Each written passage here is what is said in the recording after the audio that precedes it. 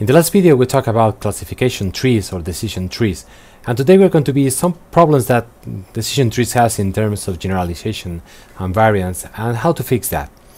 So remember, the good things about decision trees was interpretability. So remember that you could explain this to a friend or your grandma in a couple of sentences, and variable importance. That means that you can select what features are more relevant in this classification scheme. There are some benefits also related to fast learning, and this is especially important when you're dealing with big data. But there is a big con, and con has to do with high variance. So if you remember, we can have this model complexity axis. So in one extreme we have a very high bias model, and by bias I mean that I'm trying to fit reality to a straight line, for instance. And you can have low bias, so you can have a very good description of your training data.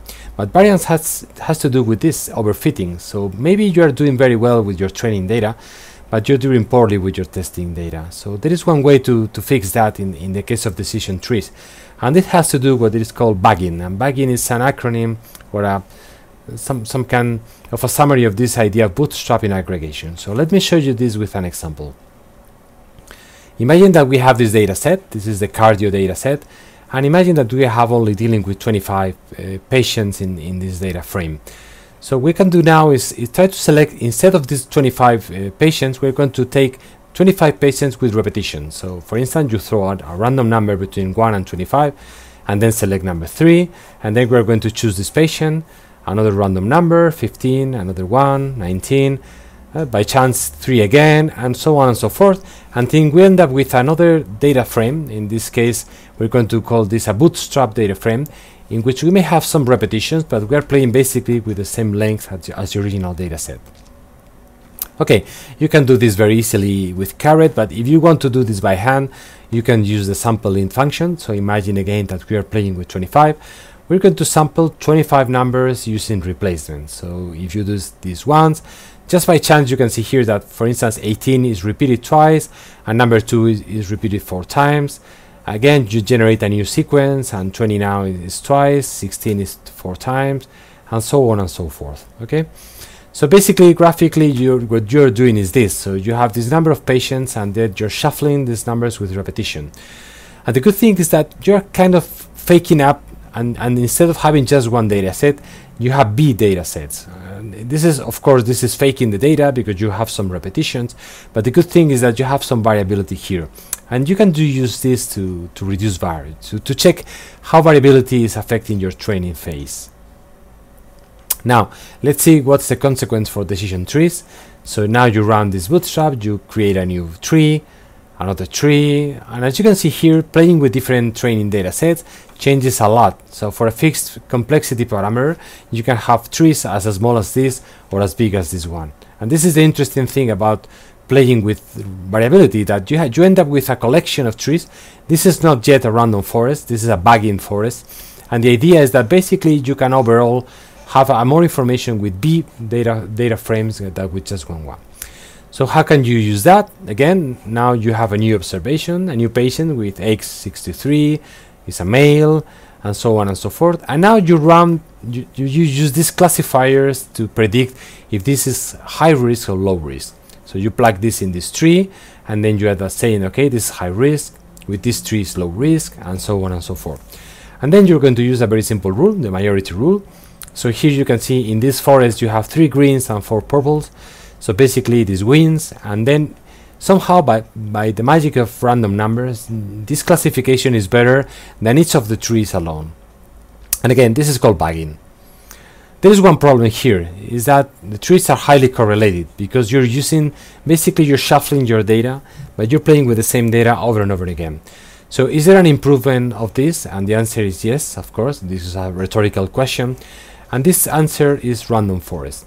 So we are going to use a couple of random sources. So we are going to play randomly with the data, but also randomly with the structure of the tree. So let me show you how. So we're going to start with bagging, meaning that we're going to create these data frames by mocking up from the original data frame.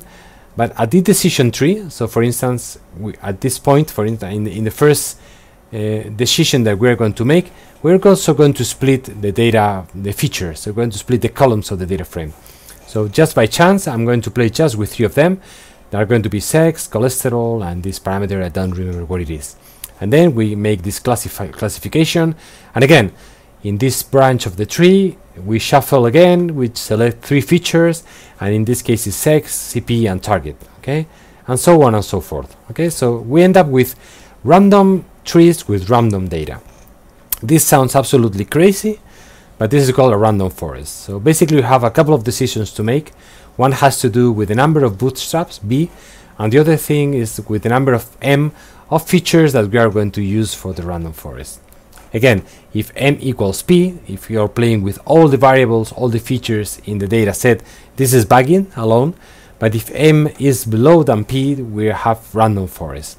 Again, this is crazy, but the Bible of statistical learning discusses, this works miraculously well. So for some reason that, again, is related with chance and with random variables, this performs really well. Here you can see how cross-validation allows us to decide which is the best value of M. But again, there is this rule of thumb. If you take the square root of the number of features, for instance, before we have 1, 2, 3, 4, 5, 6, 7, 8 features, but the square root of 8 is almost 3. But if you take 3, probably the error is going to be low enough so we can reduce the effect of high variance and still have the good performance of high variability. This is pretty simple to implement in Caret as usual. So again, we're going to replace our part in this method sequence by random forest. The only thing that we have to do is how many trees we want to create. Typically 500 is good enough, 1000 is a lot, and let's say 100 is not long enough, but you have to play with that. And again, we have to play with the optimal value of M, so we can use cross-validation to random this one. So here in cross-validation, we're going to sequence from 1 to the number of rows, which is P in the discussion below, and we can use different sequences, different metrics. For instance, we can use accuracy, we can use kappa, or we can use the area under the curve of the ROC curve. Okay. Why is this so fascinating? Because remember, decision trees are good for explicability, but they have high variance. Bayesian reduces correlation. Introduces variation in the trees, but increases correlation. Random forests reduce correlation, and nowadays the hot topic is called boosting. So if you go to Kaggle and you take a look at all the competitions in the last years, all of the competitions have been won by an algorithm including the word boosting. Today the most trendy word is edgy boosting. So if you run this in your model, you're going to win the Kaggle competition. No, I'm joking, you're not going to do that, but probably somebody else is going to win the competition using XGBoost. So in summary, take the benefits of random trees and then shuffle the data, shuffle the number of features in each decision, and then you end up with a random forest. And if you use random forest in your project, you're going to win.